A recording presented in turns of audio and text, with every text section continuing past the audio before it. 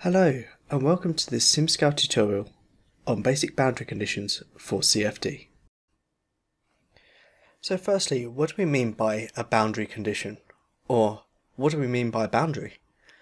So when we are doing computational fluid dynamics, CFD, normally what we're doing is we're doing some sort of flow simulation on an object that represents the fluid itself. So in this case we haven't got the pipe walls, we've got the fluid within a pipe that we're actually simulating.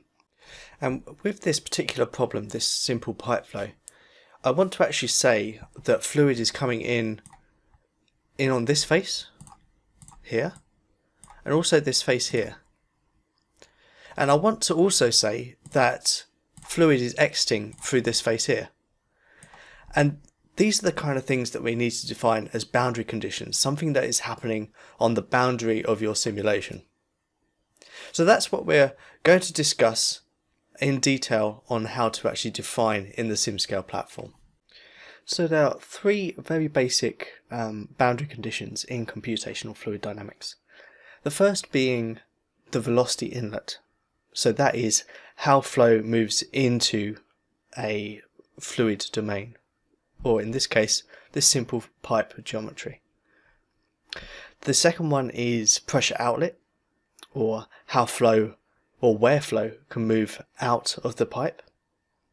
And then the third and final basic boundary condition is the wall condition. So where there is a physical obstruction on the boundary that fluid cannot pass, and it can only travel in parallel to it. So I will start my boundary condition setup by first defining a velocity inlet. So I will come to the simulation tree. So if you've come to the point where you need to find out about boundary conditions, you would have already created a simulation and defined a material, and working your way down the checklist system, the next thing you really come to that's highlighted to us is the boundary conditions. And we can come here and create a new boundary condition. You can see we've got quite a list, but let's stick to the most basic ones that we've just discussed, starting with the velocity inlet. And when you first create a velocity inlet boundary condition, you'll notice that you've got three things that you need to define, and that is the velocity in components x, y, and z. So in this example, I could actually select the two faces, and we can see that we need velocity acting in the negative y direction due to this little cube down here, and we can see the coordinate system. And we could say this is negative 0.5 meters per second. And that is exactly how flow is going to act. So when we actually solve a simulation, we're going to see that the velocity magnitude on those two faces and near those two faces is going to be 0.5 meters per second. But this isn't all the velocity inlet can do. We can actually come up with many other different ways of defining a velocity inlet, such as flow rates, which might be more realistic in this case. So I'm going to also show other velocity types. So we've got the velocity inlet, and as a subcategory we can see that there's many different velocity types, if I use the drop down box here, that include this fixed value, which is where we define the three components of velocity. And the other most important definition, as I mentioned, is the flow rate. So I'm going to select flow rate here, and you can see we've got another option that's either mass flow or volumetric flow. Now you can use either interchangeably. I'm going to go with a volumetric flow rate, and we can see that we have to define volumetric flow in a rate of meters cubed per second. And in this case I'm going to define it as 1 meter cubed per second, and this will automatically figure out what the best fluid speed is going to be based upon the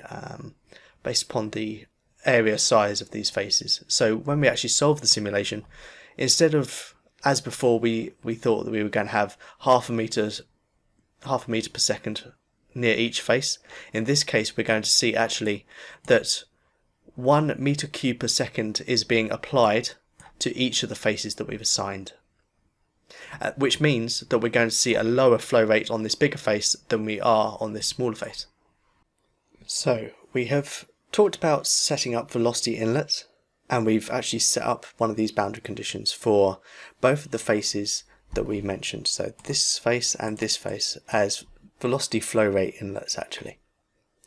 Next up, what we need to do is actually tell the SimScale platform where flow is coming out. So it's going in through these faces, but simply put, you can't force fluid into a space without telling it that it can go to some other space. And this is what we're going to do with the pressure outlet. We're going to define some face or some boundary that fluid is allowed to flow out of. And as discussed, the face that we're actually wanting to assign is this face here. So as I did before, I'm going to come to boundary conditions. I'm going to define actually this time a pressure outlet, and I'm going to select the face that I want as my outlet. And this boundary condition is actually nice and simple because we don't have to do anything else. 0 pascals is a perfectly valid and default value for a pressure outlet for incompressible flows. So right now what we've done is we've defined some inlet boundaries. So we've said that fluid is actually entering through this boundary here and this boundary here at approximately 1 meter cubed per second per assignment. So for both of these faces that we've assigned, we're expecting equal flow rates to be moving through those boundaries. And we've also defined a pressure outlet. So this face here is our pressure outlet, and we're saying that all of the flow that is moving into the domain is going to be moving out through this face. Therefore, if we've defined a flow rate of 1 meter cubed per second per boundary, then 2 meters cubed in this case is meters cubed per second is moving through this outlet face. And this is how we help the solver build up its definitions. We've already got continuity here, so we know that there's flow rate, a fixed flow rate moving through the boundary, and we also know that at the outlet there's a fixed pressure, and all it has to do is figure out what the pressure distribution going back through the simulation is, and also what the velocity distribution going through from the inlets are, and that's how it's generally going to solve this steady state problem. But there's a third thing that we need to consider. Okay, so we've got these two inlet faces and we've got an outlet face, but what about all the other boundary conditions? Is fluid just able to fall through it, or is fluid coming into it or going out of it? And the answer is of course not. These are walls. This is a pipe wall that we're talking about here. And to define a pipe wall, there is a third boundary condition. Now I'm going to show you that for completeness, but actually as a key takeaway, SimScale by default assigns all the unassigned boundary conditions as physical walls, physical boundaries, which means you don't actually have to do this third boundary condition definition. But I will show you what it is, just so that you know where it is and what it looks like and what we're actually assigning by default. So, as promised, I'm going to show you this third and final boundary condition that we need to assign here. Now, this is found, once again, under boundary conditions, and we can press this little plus button, and we can see here that there's a wall boundary condition. And if I click that, you will see that we've assigned it as a no-slip wall, which means that there is going to be a velocity gradient from the wall to the free stream fluid, which means there's going to be a physical boundary layer actually being solved here, and it is represented in terms of turbulence by a wall function. Now this is very standard and very default, so you don't necessarily have to worry about what those parameters mean, only that the faces that you need to assign, or the boundaries that you need to assign, are going to be everything that is not predefined as a velocity inlet or a pressure outlet. And I could go in and I could select all these faces manually, but if you've got hundreds of these faces, then you might not actually want to do that. A smarter way of working might actually be, let me just clear this list, might actually be to select our inlets and outlets and then invert the assignment by pressing right click, invert visible assignments.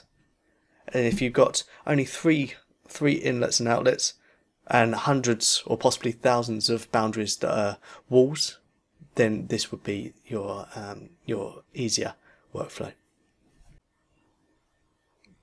Thank you very much for watching this SimScale tutorial on basic boundary conditions for CFD.